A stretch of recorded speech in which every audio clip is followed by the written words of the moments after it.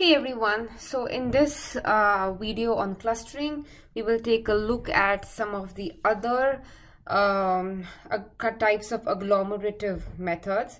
So remember, agglomerative methods are just a kind of hierarchical clustering methods, right? So we'll look at this method called as complete linkage, right? So the difference between complete linkage and single linkage, which we saw in the previous video, is basically the main difference is this calculation in the distance between two groups. So for complete linkage, distance between two groups is the distance between their farthest members. For single linkage, it was the distance between the closest members. For complete is the distance between the farthest members. So again, I have these two groups, X and Y. X has two elements, Y has two elements. So distance between cluster X and cluster Y, or group X and group Y, is maximum of all of these pairwise distances. Remember, dx1, y1 is just the Euclidean distance between this first row in X and first row in Y, okay? So for complete linkage, we are looking at the maximum distances. So now the furthest elements turn out to be x1 and y2, and this distance is 3.162278. So basically everything else will run in the same way as it did for single linkage, only this distance calculation will change slightly. So again, we're going to work through the same example as we did for single linkage. So this is a distance matrix. Remember, we don't need actual data. For clustering, all we care about are the distances between the elements. So we have 5 elements here, and this is a 5 by 5 distance matrix, matrix of distance between the elements. So, okay, so remember again, we always cluster the groups that are closest to each other. So right now I have a group containing 1, another group containing 2, and so on, and finally a group containing 5. So the smallest distance is this 2. So the groups containing 3 and 5 are the closest to each other. So we'll be clustering 3 and 5 together. So basically we have the following groups now, right? We have a group with 1, 2, 4, 3 and 5. So next we need to update our distance matrix in the same way as we did for single linkage. So basically we need to calculate distances between all of these new groups now. So distance between 1, 2 and 4 is not going to change, but distance between, what we have to focus on is distance between 3, 5, this group, and all of these other groups. Okay, so I've put this new group structure in the bottom just for reference. So I need to find out distance between 3, 5 and 1. So remember, the distance between this group and this group is the distance between the furthest elements. So I calculate distance between 3 and 1 and 5 and 1. So let's see, 3 and 1 is 3 and 5 and 1 is 11. And this time we're looking at the max of this. So that's 11. Distance between 3, 5 and 2 is distance. So we look at the maximum of distance between 3 and 2 and distance between 5 and 2. So that's basically, so let's see, 3 and 2 is 7, 5 and 2 is 10, so maximum is 10. Then 3, 5 and 4, so 3 and 4, let's see, is 9, and 5 and 4 is 8, so maximum is 9. So this is the distance between this new group and all of the other groups. So let's find, or let's update the distance matrix, right, to reflect the new grouping structure. So this is the new matrix. So see, I have all of the new groups here. So now we are ready to group again, right? So which item or which group should be merged in the next step? So again, look at the minimum element. So even though I have this maximum distance, okay? So whenever I look at the distance matrix here, I'm always merging clusters that are the closest to each other, right? So I'm looking for the smallest element in the distance matrix always. So it's 5. So basically we are merging elements or groups 2 and 4. This is the new group structure. I have 3 and 5, 2 and 4 and 1. So we need to calculate distances between all of these groups now, right, in order to get an updated distance matrix. So let's see. So distance between these two groups, right, 2, 4 and 5, I have the previous distance right here. So to calculate distance between 2, 4 and this group 3, 5, I need, so let's see. So I have 3, 5 here. So I need distance between 3, 5 and 2, that's 10. Then 3, 5 and the next element 4, that's 9. Maximum between 10 and 9 is 10, okay. So that's the distance between groups 2, 4 and 3, 5. Now let's look at the next. So the remaining group, so we have this distance between 2, 4 and 3, 5. Now I need distance between 1 and 2, 4. So let's see. So 1 and 2, 4. So is the maximum between, so I have 2 and 1. So 2, let's see. 2 and 1 is 9, and 4 and 1 is 6, right, here. So the maximum is 9. So distance between this group 2, 4 and group 1 is 9. And we already know distance between 3, 5 and 1, right, which is 11 here. So we don't need to calculate that all over again. So now we have distances between all the current groups. So we are ready to update our distance matrix. This is the updated distance matrix, which reflects the current group structure. Okay, now which group should be clustered next? Look at the minimum element, which is 9. So basically, we are going to cluster elements. We're going to merge together group 1 and group 2, 4. So it's reflected here. So these are the current groups. So we have 2 groups remaining. So to update our distance matrix, we need to calculate distance between these 2 groups. Okay, let's do that. So distance between groups 1, 2, 4 and 3, 5. This is the current distance matrix. So let's see. So I have 3, 5 here. So I want distance between 3, 5 and 1, which is 11. And then I want distance between 3, 5 and 2, 4, which is 10. That covers all of the elements here, right? 3, 5 and 1 we got. 3, 5 and 2, 4 is done. So we've covered all of the elements.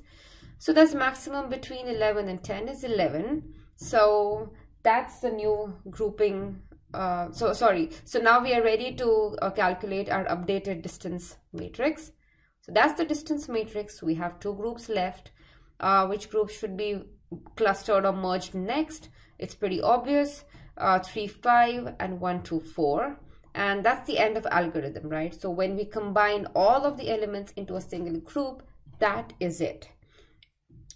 So again, we can represent this entire process visually using a dendrogram. So let me speak a little bit more about this dendrogram in this video. So if you remember, first we clustered, or first we merged groups 3 and 5. If you go back, you'll see that the distance between them was 2. So let me just go back quickly. Maybe not so quickly. Yes. So 3 and 5, when we merged, the distance was 2. And that is reflected on this y-axis, or this height. So this is merged at 2.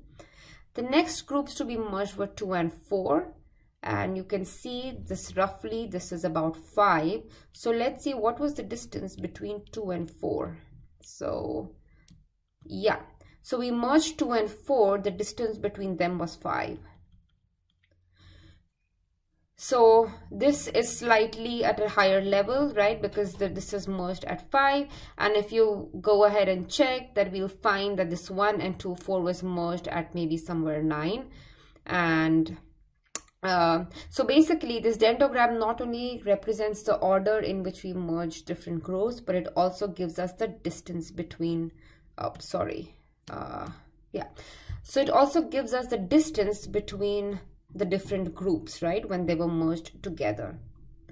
So we'll see how to build this dendrogram in R in another video, but it's a good idea to be able to plot this roughly, right? I don't expect you to get it, accurate to the decimal point, but it's a very valid quiz question, right? And so in the second quiz, I could very well ask you to construct a dendrogram.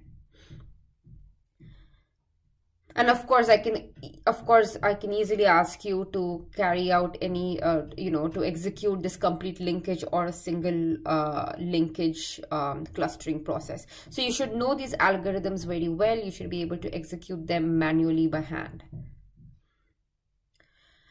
So another type of agglomerative clustering method is average linkage. So as the method suggests, we are going to look at average or mean of distances. So for single, we had a minimum here. For complete linkage, we had a maximum here. And for average linkage, we have the mean here. So what is the distance between these groups X and Y according to this average linkage? So basically, again, we calculate Euclidean distance between x1, y1, and so on, x2, y, distance between x2, y2. So basically all of the pairs. And then the distance between the two clusters or the two groups X and Y is the average of all of these distances. So this is slightly more tedious to calculate than the single or the complete linkage because, mean involves in more decimal points and more calculations. But I could ask you to do this with simpler numbers, right? So I'm not going to walk through this agglomerative clustering or this average linkage method because it will proceed in exactly the same way, right? So again, as the complete and single linkage, the only change will be instead of maximum, right, you will calculate the mean distances. So it's a good idea to go back and redo the example with this mean average of these distances. So another method is Ward's method, and this is actually quite popular in I guess in a lot of research. I've seen a lot of research papers use this method. So the concept is a little bit different for this, right? So this is based on the idea of minimizing the loss of information from joining two groups. And what do you mean by loss of information? So loss of information is defined to be this increase in the error sum of squares or ESS criteria. So basically, what is error sum of squares of a group? I have a group or a cluster. I calculate its square deviations from the center. So it's given in this third bullet point, right? For any cluster K, its error sum of squares of the kth cluster is the sum of square deviations of every item in the cluster from the mean or the cluster centroid, same thing. So if there are currently k clusters, then the error sum of squares or this loss of information is the sum of all of these error sum of squares of all of the clusters, okay? So basically what this does is at every step, it will consider all possible or union of every possible pair of clusters, and then the clusters whose union results in the smallest increase in the error sum of squares are joined. So basically, clusters that result in the smallest loss of information are joined. You can imagine how complicated this is because even if we have 4 or 5 elements, you have to look at all possible permutations and combinations of clusters. So this is a little bit painful to execute. So I will not ask you to execute this or to do this manually in the quiz. We will, however, learn to implement this in R. So basically, again, as in any agglomerative clustering, we pretend or we treat every item as its own cluster. So if you have capital N items, you have capital N clusters. So what is error sum of square of a group that has a single item? It is 0, right? If a group has a single item, its error sum of squares is going to be 0. Okay, and then we'll keep on merging these different clusters together, and at the other extremes, when all of the clusters are in a single group, right? In agglomerative, we start from one extreme, which is treat all of the items as clusters, and then we go to the other extreme where all of the items are in a single cluster. So ESS for that is given by this formula. X bar is of course the mean. So this is the idea. So the idea here is a little bit different from the other methods, but however, it is still an agglomerative clustering method. So this is just a practice example. So this is, so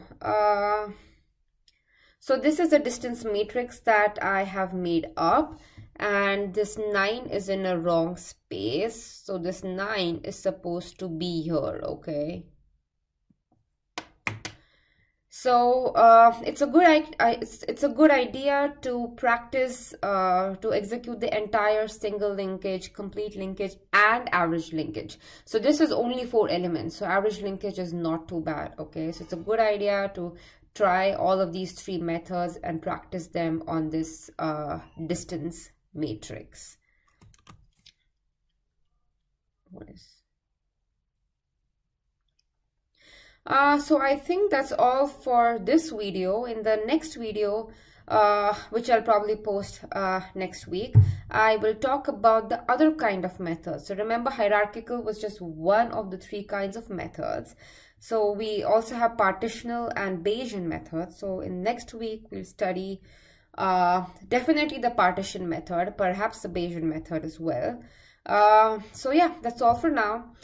Don't forget to practice. Don't forget to solve this exercise. All right. Bye.